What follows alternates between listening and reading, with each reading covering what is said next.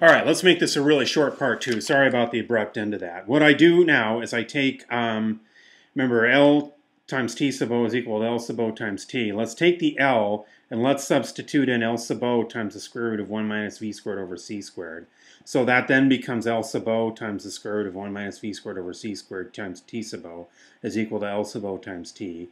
Cancel out the L sub O, and that's equal to T, and that gets us T is equal to T sub O times the square root of 1 minus V squared over C squared.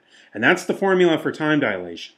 So what that means is that if there's a rocket ship traveling at the speed of light, at 1/2 the speed of light, it can't travel the speed of light, and it goes to Alpha Centauri and back, well, Alpha Centauri is 4.3 light years, so it'll take us 17.2 years to go to and fro, from our standpoint. That's the T sub O, would be 17.2. But the actual time experienced on board the rocket ship would be less. Okay, and I believe it would be by a factor of the square root of 3 over 2, if I'm not mistaken. So, and as the ship travels towards the speed of light, lengths contract towards an infinitesimal point. It never gets to the speed of light, but they contract to towards an infinitesimal point, never getting there. And time contracts to no time passage, although never getting there.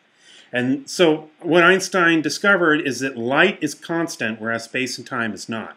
And that is a remarkable intuition. Thank you.